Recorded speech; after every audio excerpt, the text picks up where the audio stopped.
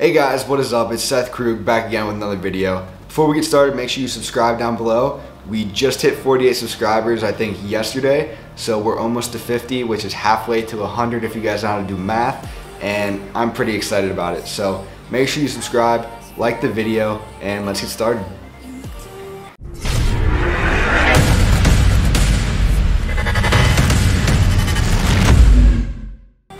So today's video is going to be pros and cons of being in the Marine Corps. Last week we had a girl named Nolita with a couple A's. She asked me to make this video in the comments, so I do read all the comments just because I only get like 5 of them per video right now. If you guys ask me to make a video and it seems like a good idea, I'm happy to do it. So Nolita, shout out to you. So the first pro of being in the Marine Corps or the military in general is the guaranteed paycheck. It's really nice because you know exactly how much you're gonna make. That makes it really easy for whenever you're doing bills, buying a car, getting car insurance, anything like that, because you know exactly how much you're gonna have left over each month. There's definitely a huge pro of being in the Marine Corps. Now the first con that I have of being in the Marine Corps, I don't know what it's like in other branches, but whenever you're in the Marines, they basically have control of your life. And all the other cons kind of fall under that. So basically they have control of everything that you do. They have control of whether you can go home. They have control of where you're gonna be traveling to each month,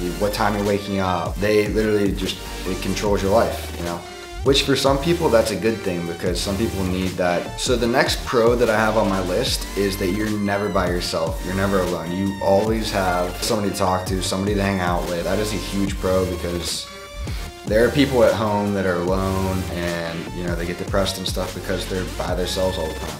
So that is one huge benefit that we have living in a barracks with each other, is never having to deal with that. So the next con is a really big one for me, and I'm sure a lot of you guys are gonna be able to relate to this, and it's early mornings. Our reveille, or time that we wake up, is 5:30 in the morning, and for me that just sucks because I can barely roll out of bed without knowing there's gonna be coffee at the other end of it, you know? Yeah, that's a huge con for me, but it's something that if you're joining the military, you're gonna have to get used to because every branch wakes up early. That's just how it is in the military, and I'm sure you expected this. I mean, how could you not?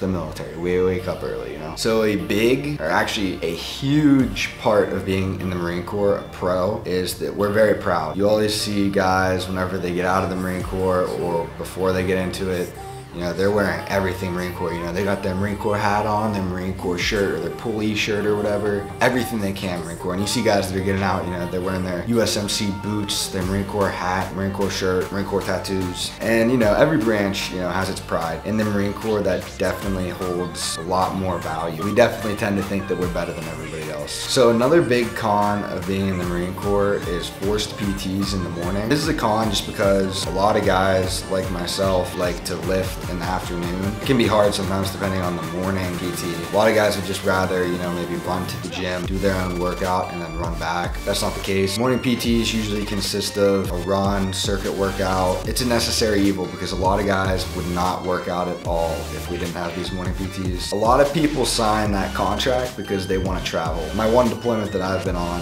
I went on a MU and I went to like 6 or 7 different countries during that one deployment, which is awesome. So if you want to travel, Marine Corps is a great way to do it. For some people, this con is going to be a little bit different, but I have down being away from your family.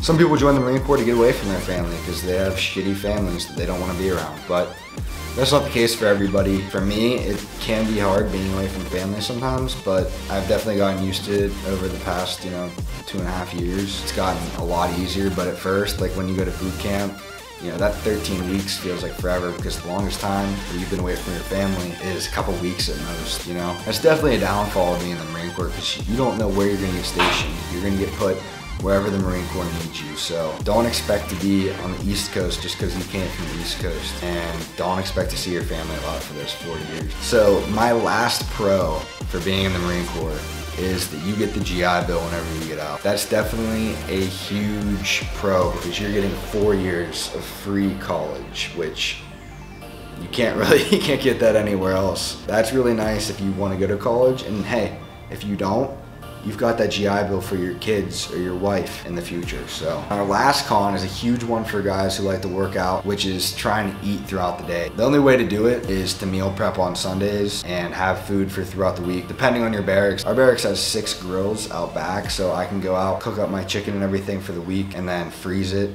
and then microwave it throughout the week whenever I need it. So, and that is the end of the video, guys. I hope you guys enjoyed. Make sure you subscribe to my channel. Make sure you like the video and leave a comment down below something you learned from this video and even something else that you would like to learn about.